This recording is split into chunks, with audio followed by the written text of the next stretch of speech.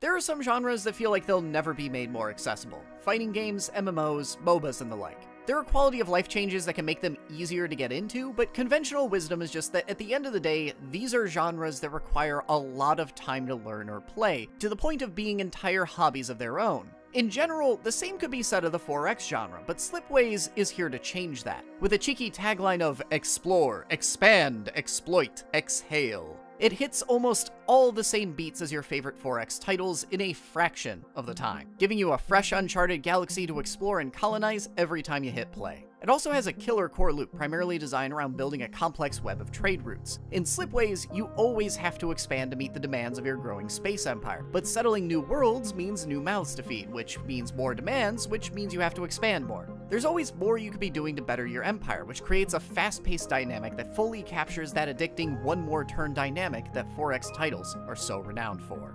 Yeah, if it isn't obvious yet, I'm really enjoying this one. As always, I'm Alex, and this is First 5, where I ask if games are worth your time, not your money. I played a game for 5 hours, and I'm gonna tell you if those were 5 hours well spent. And today, we're building a massive intergalactic economy from scratch in Slipways.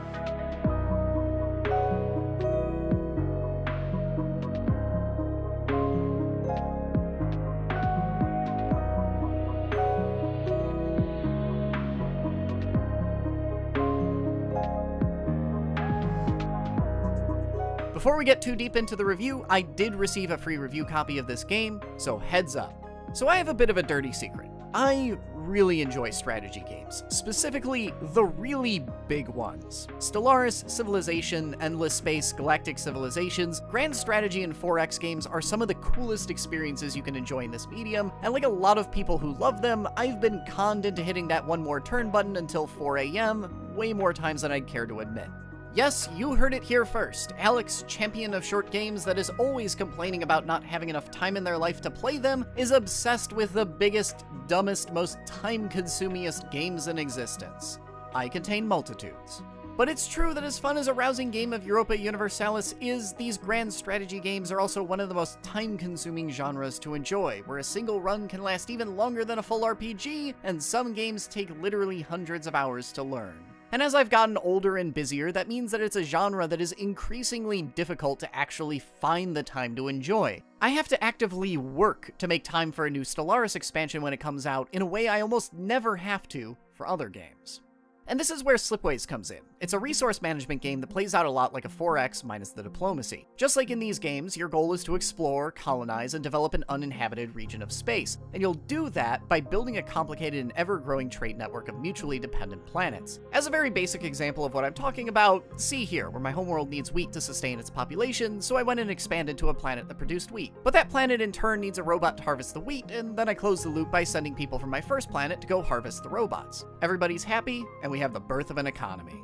And from there, you repeat the process over and over. I've achieved basic subsistence, yes, but if I want people to be happy, they'll need more than just bread, so I picked up another planet to send them commercial goods. And I could build up the industry on my robot world if I start shipping water to the planet, which in turn means I have more robots to export somewhere else. And like this, you keep expanding further, and your fledgling space empire keeps growing more to feed your ever-hungrier economy. You need to go out and find more resources to build up the core worlds, but because every new planet has demands of its own, expanding introduces instability to the entire system that you then have to balance by going out to find more planets with more resources to make those guys you just sent to the frontier happy. And this all gets wrapped up in a score-chasing metagame to tell you how well you're doing. Slipways doesn't really judge you whether your end score nabs you 2 stars or 5, but aside from the basic joy of just getting to explore a fresh universe and build something in it, your only real goal in this game is to pump those rookie numbers up! And you only have a limited amount of time to do it in.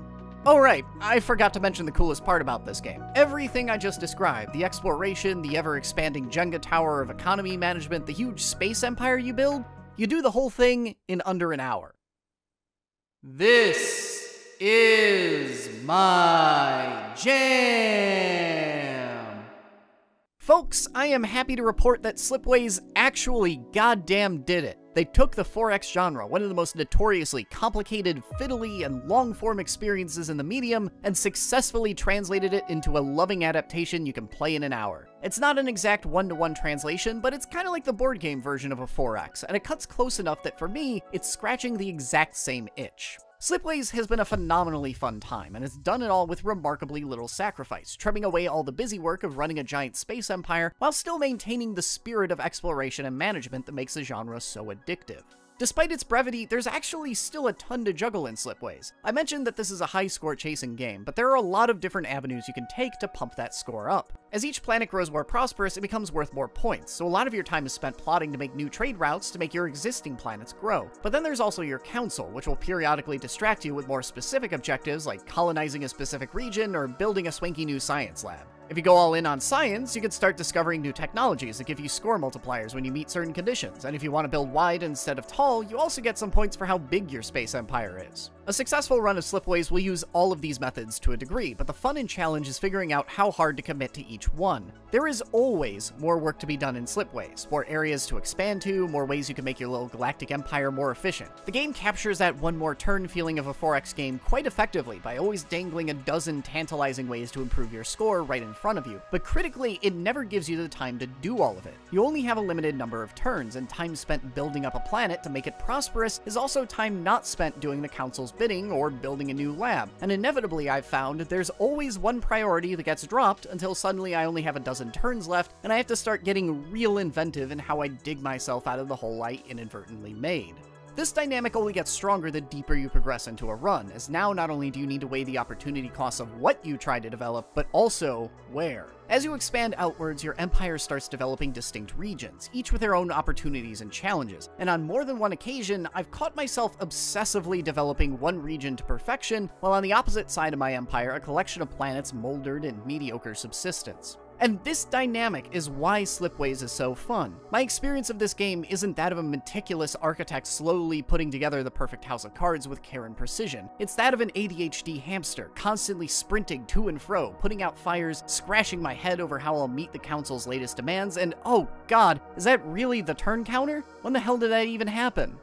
So alright. Slipways is pretty good at maintaining that one more turn feeling of a 4X game, but it's also pretty good at making you go one more game. Like a proper 4X, every run gives you an entirely new randomly generated universe to explore, and like picking out a country to play in Civilization, you can build your own playstyle by choosing 3 races to run your space empire. At first glance, you might think you want more than just 5 races, but every race brings multiple playstyles to the table, and there's a tight interconnectedness with what's already on display that would be challenging to maintain with more options. And then Slipways starts sliding into almost roguelike territory with how each race gets some light randomization between runs, distributing different common text between them, and picking randomly from a few perks that each define the foundation of how your empire is going to be run. And if you remember those different late-game texts I mentioned, they each lead to different playstyles that prioritize developing different planets or building your empire in a specific way. Outside of that, there are multiple ways to engage with Slipways, too. There's your standard free play where you just jump in and enjoy a nice no-muss, no-fuss match, a ranked seed you can compete with others to get a high score on, and a campaign mode that I actually found pretty compelling. Each mission makes different demands of you, some requiring you to build up a specific region around a particular object, others requiring you to completely relearn how to structure your economy to account for new materials. And finally, if you want to cut out the beating heart of what makes Slipways fun, there's a no-stress endless mode that doesn't put you on a turn limit and just lets you build away. There's also something to be said for how Slipways handles its multiple difficulty modes, which gives the game even more variety. On its normal difficulty, there are a lot of systems you don't really have to pay attention to. For example, you technically have to pay money to settle planets and build connections between them, but on normal difficulty, the economy kinda just takes care of itself. As long as you're linking planets together properly, you're never really gonna run out of money, so you're never really pushed towards techs or perks that give you more of it. But when you go up to a higher difficulty, suddenly money becomes much more of an issue. Your margins become a lot thinner, and you hit the point where you need to be profitable a lot faster. And suddenly, all those techs and perks that are relatively pointless on normal become a lot more enticing. But lest you think I'm complaining, I actually think that this is a pretty smart way of going about it, letting the player learn the basics and get a feel for the game on normal before later difficulties force you to layer even more considerations and mechanical systems on top of what you're already doing. It keeps the game from being overwhelming up front and gives people without a lot of time like me something instantly fun and gratifying to casually plunk away at on normal, while also still providing some serious mechanical challenge if you decide to really dive in and try to learn the game. But I'm starting to get ahead of myself here, because talk like that is usually reserved for the big question. What do you get out of 5 hours with Slipways?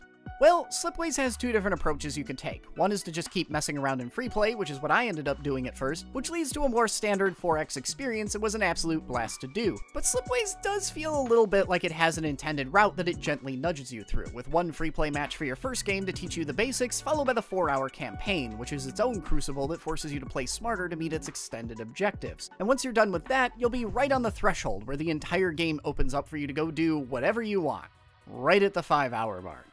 Don't get me wrong, the campaign was great fun from start to finish, but I found it more entertaining to spend those 5 hours making my own fun, then eventually wandered over to the campaign a little later when I felt like it and wanted a heftier challenge. And of course, as I mentioned, you could also dither about in endless mode or see how you fare on a higher difficulty, which almost feels like a game mode all of its own. Like a lot of the best games I cover on this channel, Slipways is a game you can fully enjoy and appreciate within 5 hours. But if the game really grips you, you can keep going with it for far longer and you'll be rewarded.